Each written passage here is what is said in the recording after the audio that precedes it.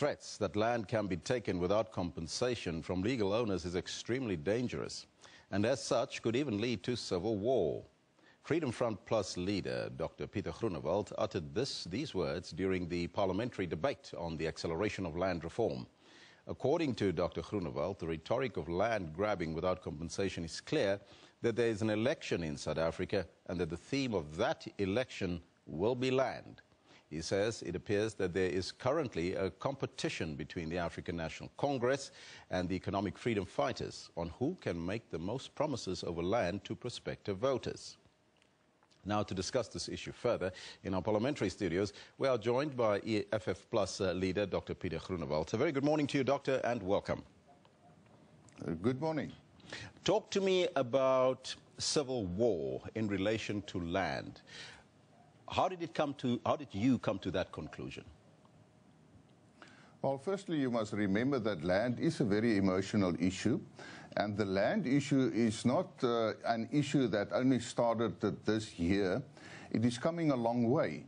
In fact, in 2013 already, members of the ANC in Parliament stood up and said that the whites have stolen the land. And since then, even the President says that the land was stolen by the white people in South Africa. So, I mean, over years now, the whites are accused of stealing the land, which is just not true. They worked for the land, they paid for the land, and therefore I say it is a very emotional issue. And now you get people, let's take for instance the EFF leader, who said that I'm not asking you to kill the white people, not now. Now, what is he actually saying? That is instigating violence, specifically against white people. And that is actually nothing else than hate speech. Now, for over the years, white people have to listen to this allegations made against them. And I spoke to a lot of landowners, especially farmers, and they are quite clear that it is not a matter of just come and take my land or come and grab the land. And that's why I said, in a very serious note, that if anybody thinks that they will be able to just come and grab the land in South Africa, take the land without compensation, they're actually living in a dream world. And I said then that if you want to start a civil war, then they must just do that. And I'm quite serious when I say that, because I also see it as a responsibility from my side to say to people, stop this irresponsible remarks from the white people have stolen the land, we will take the land must be given, it must be expropriation without compensation. And that's why I said those words in the debate in Parliament. Are you then suggesting that farmers and white people have mobilized themselves and to prepare themselves for civil war? No, I don't say that they have prepared themselves for civil war, but they are organized for self-protection. If you look at the spate of farm attacks in South Africa, the communities are organized to protect themselves.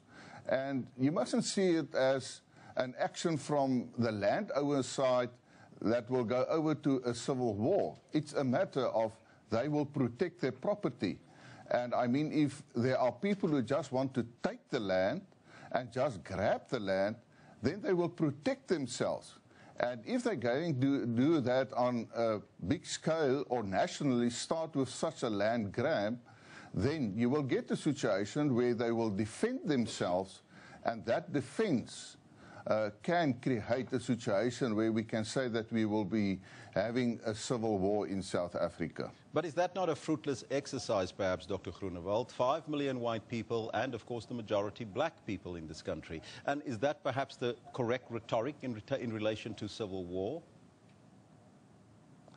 If I heard you correctly, if you say it's not necessary to say this, I agree that it is not necessary to make the rhetoric used by other political parties' leaders, even the President of South Africa, and in numerous previous debates in Parliament, I've asked them to stop this In fact, I even laid a charge with the Human Rights Commission against President Zuma when he said that. But the problem is they don't want to investigate it.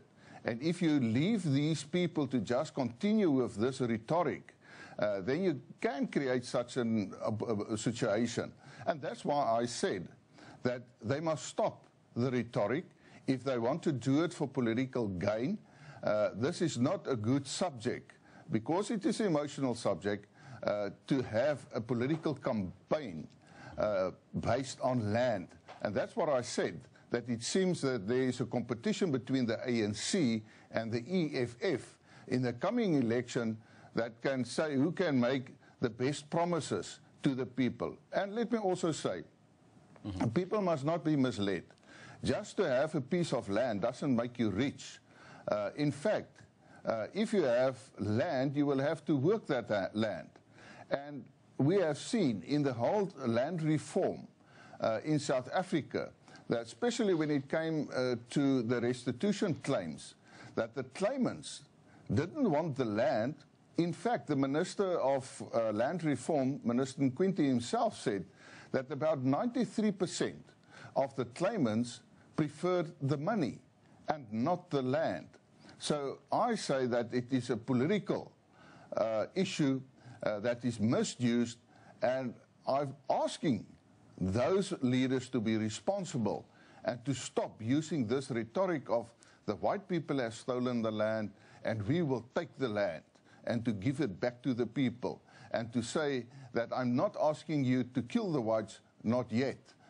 Those are phrases and words that is very dangerous, and we don't need that in South Africa. But in principle, as the Freedom Front Plus, are you opposed to land redistribution in South Africa?